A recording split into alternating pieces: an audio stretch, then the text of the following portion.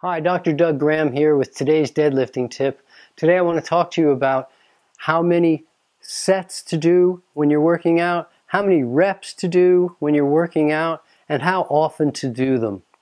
When we're looking purely for strength development, when we're lifting for strength development, it does not take a lot of repetitions. I'd be looking in the 3 to 4 range. If you can make 4 repetitions, you can make the weight a little heavier.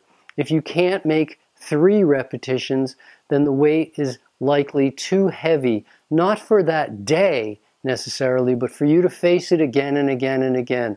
If you can get to 4 reps, add a couple of pounds, add as much as 3 or 4 or even 5% of the weight of the bar. But if you can't make even 2 repetitions, the weight is really heavy for training purposes. We're looking at 3 sets of 3 reps, and you've done your work for the day.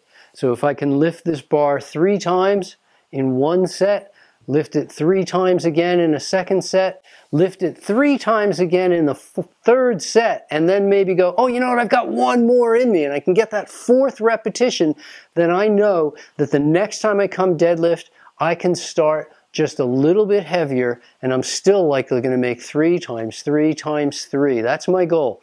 3 times, 3 sets, 3 repetitions in each set, and if I possibly can train as frequently as 3 times per week, that would be idyllic. Some people don't have the physical recovery for various reasons, or they don't have the emotional, mental capacity to face heavy deadlifting 3 times a week.